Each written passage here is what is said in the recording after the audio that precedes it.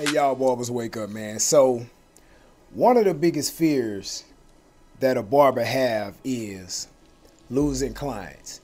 You might not want to say it. You may be in abundance. You may feel like you can cut good and people gonna choose you regardless. But let's keep it real.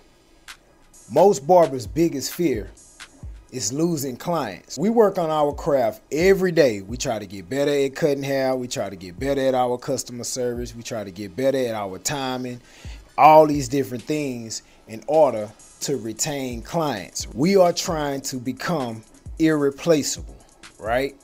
We don't want people to be able to go to the next barber and get something that they getting from us for maybe a cheaper price, or the other barber just do it better. And like I said, a lot of us barbers work very, very hard to intentionally get better so we can become irreplaceable. That way we can keep our clients for as long as possible. So I'm gonna tell you 3 things that I did in order to retain clients for the long term, and they made me irreplaceable as a barber. So number 1, no late fees. So instead of charging late fees, ask your client, why is tardiness an issue? This person may have had a problem with being tardy in a lot of different areas in their life. And we all know how you do one thing is probably how you do everything. So if they constantly tardy for their haircut appointment, then they're probably late for everything else.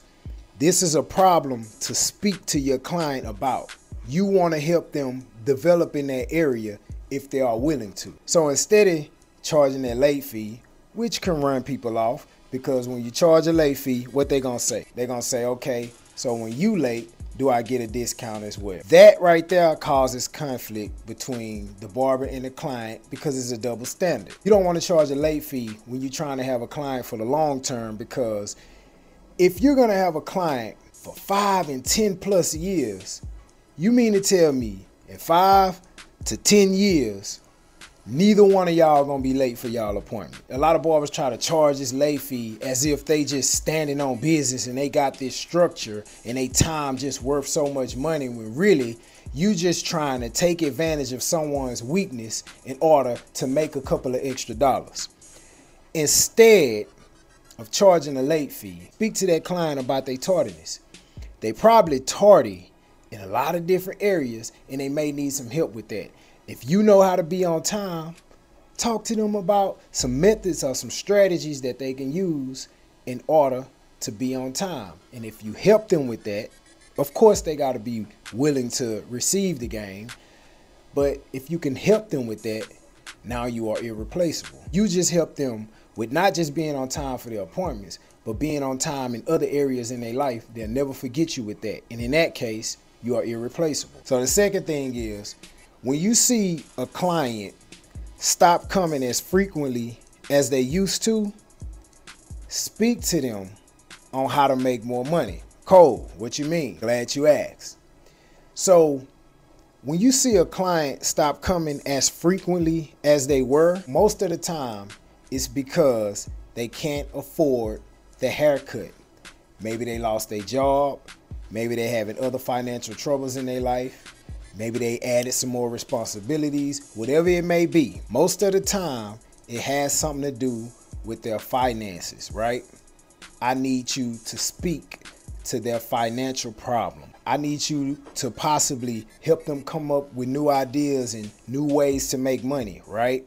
Talk to them about budgeting. Talk to them about building credit. Help them build their financial knowledge. Just try to help them get better financially. What most barbers do is, when a client stop coming as frequently, they start to try to shame their client. They try to talk down on them, act like, oh, you didn't got broke, or you can't keep up with my prices, or whatever, right?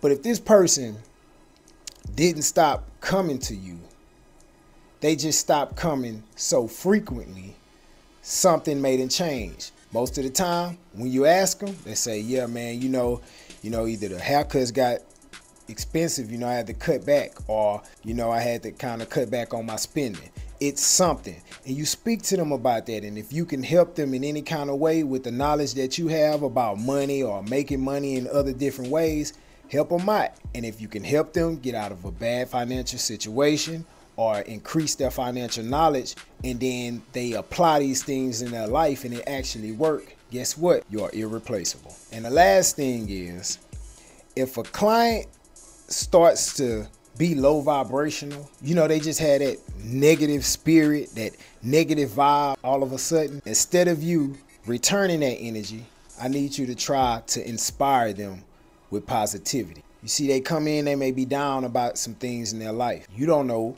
they may lost their job, they may lost their gal, or they may lost a family member. You don't know, but you want to try to inspire them with positivity. Do not return the negative energy. See, the haircut alone is going to change the vibe of a person. If you're a true barber, then you know that.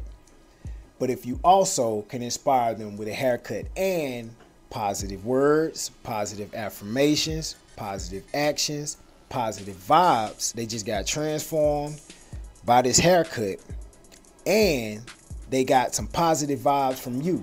How many times have a client came in all down and shit and sat in the chair, and then they get up happy and inspired because of you? Not just the haircut, because you was positive in return, right? But I need you to inspire them. So when they are low vibrational, you inspire them with positive energy. I've seen barbers return the negative energy, and then now you're getting into it with the client.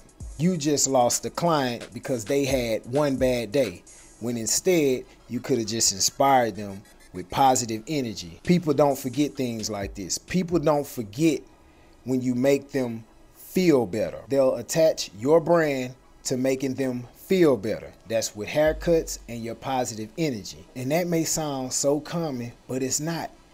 You do that, you are irreplaceable. My point is this: be a beacon of positivity, inspiration, and wise counsel. That's the barber that cannot be replaced. Y'all like the video, comment, subscribe, and most importantly, wake y'all asses up.